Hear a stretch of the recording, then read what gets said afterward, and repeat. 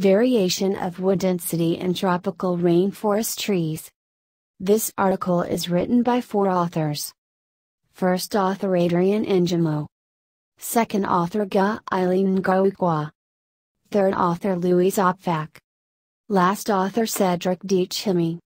Measurement of wood density in Congo Basin forests are needed to reduce uncertainties on estimations of carbon stocks. The purpose of this study was to test vertical variation and temperature variation, 80 degrees Celsius, 105 degrees Celsius, effects on wood density of species in a semi-deciduous forest of eastern Cameroon.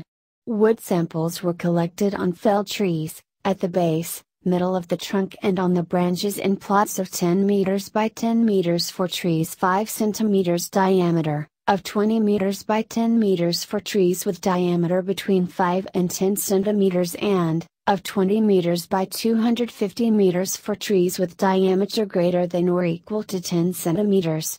162 trees with diameter between 1 centimeter and 146 centimeters were used. The highest wood density, 0.912, was found in Ficus sp. And lowest, 0.295, in Enantia claw arantha. Using 80 degrees Celsius as temperature to estimate wood density increased the value of about 10% when compared to the reference temperature of 105 degrees Celsius. A significant difference was observed between wood density of the base and the top of trees studied. 10 species did not have wood density reported in the Global Wood Density Database. This study recommends further research on wood density to cover as many tree species as possible in the Congo Basin.